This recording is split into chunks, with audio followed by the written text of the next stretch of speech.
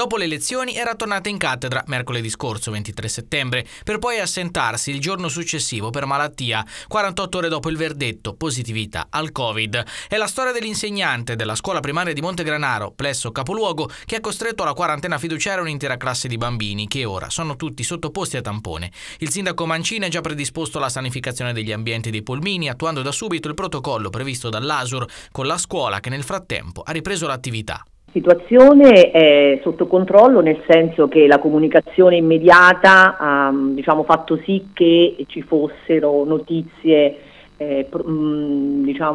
subito date alla popolazione per evitare caos e allarmismo, e al tempo stesso siamo in una fase delicata in quanto si stanno tamponando tutti i bambini della classe interessata.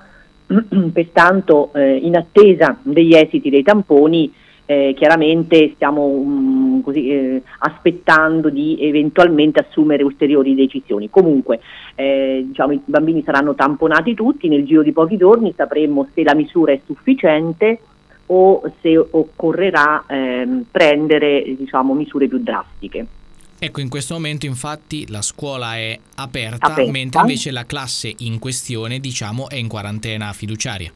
Esattamente, diciamo che il fatto che le attività scolastiche siano iniziate secondo i protocolli, vale a dire evitando qualsiasi mescolamento dei bambini nei laboratori, nelle palestre, e che quindi i bambini di ogni classe restassero con i propri insegnanti all'interno della propria classe anche nel momento del pasto e della merenda, è una garanzia che si possano evitare contagi più diffusi, quindi questo ci rassicura e ci dà garanzia.